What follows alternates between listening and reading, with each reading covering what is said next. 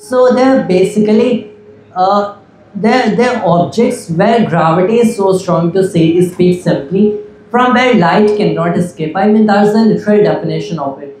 How exactly does this gravity come about? Well, it is extreme curvature of space-time. How exactly does it affect gravity?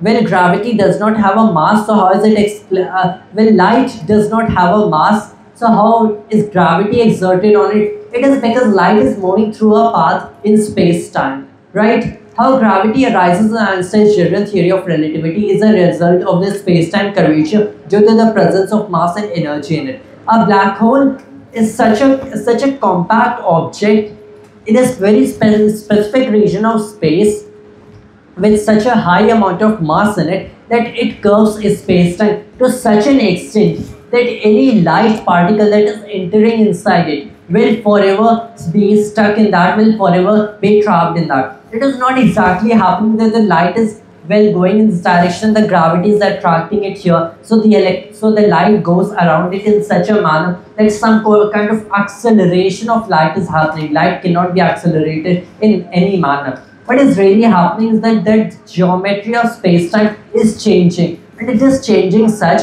that light continues to move through that forever and ever, and it cannot ever escape that point.